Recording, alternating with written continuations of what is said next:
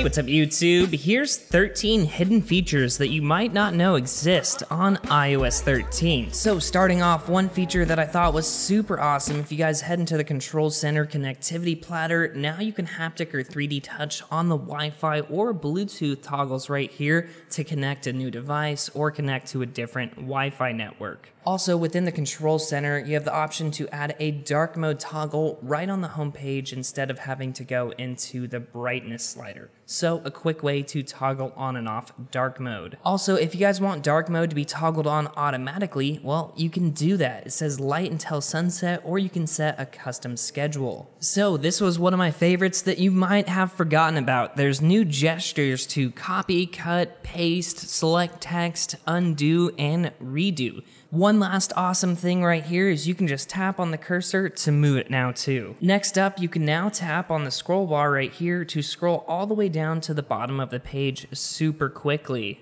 Also, when you're in a large website like this, if you go to take a screenshot, something like that, pop it open, you also have the option for a full paged screenshot. So, I get that out of the way, as you guys can see, I've taken a screenshot of this entire website. Oh, and it looks like you can also save it to a PDF to files. That's kind of cool. So iOS 13 brings a couple new features for people that have AirPods. If you guys have two AirPods, like if say you and your significant other have one, you can actually connect them to the iPhone together and have the same music or audio come out of both of them. It's going to be awesome for traveling. Along with that, in the future with an iOS update, you'll be able to actually just share audio by putting one phone next to the other. Very lastly, with AirPods, now when you receive a message, there's an option for Siri to just announce the message. Again, this feature is coming, but I thought I would share it with you guys early. Comparing iOS 12 to iOS 13, Siri has a brand new voice, so let's listen in real fast. First, this is iOS 12. Oregon crushed Montana by a score of 35-3 yesterday. Oregon crushed Montana by a score of 35-3 yesterday. So just a little bit more natural sounding.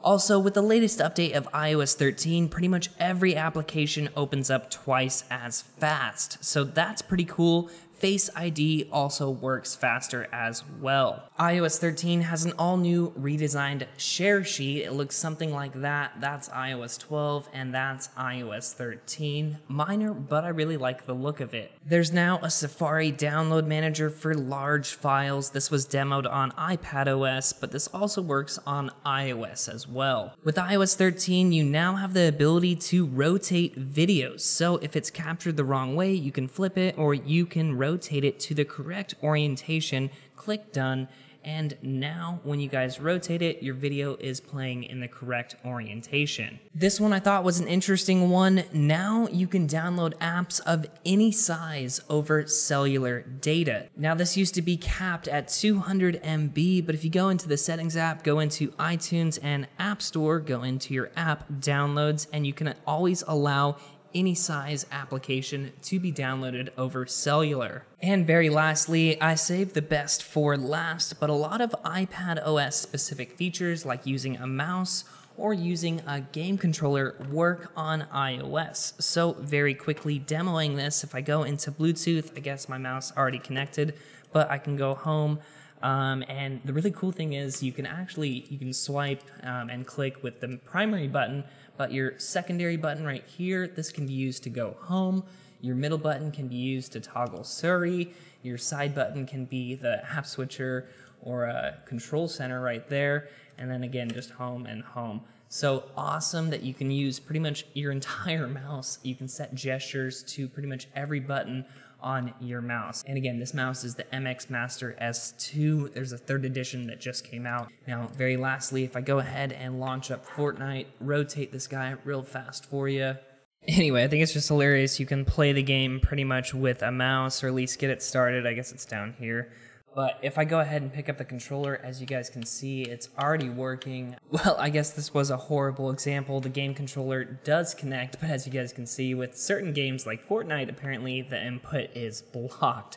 And I can easily see why that would give such an unfair advantage for mobile players. Anyway guys, that's pretty much all I have for you in this video. Certainly with some games on iOS, game controllers do work. Mouse support, however, is fully functional on iOS, and I thought the gestures were just awesome that you can have multiple buttons do different things, access the control center, go home, enter multitasking, all of that stuff. Anyway guys, I really hope you appreciated this video. If you guys did, definitely give it a huge thumbs up if you're excited for these new features in iOS 13. Thanks so much for stopping by, but until next time, this is Tony, signing out.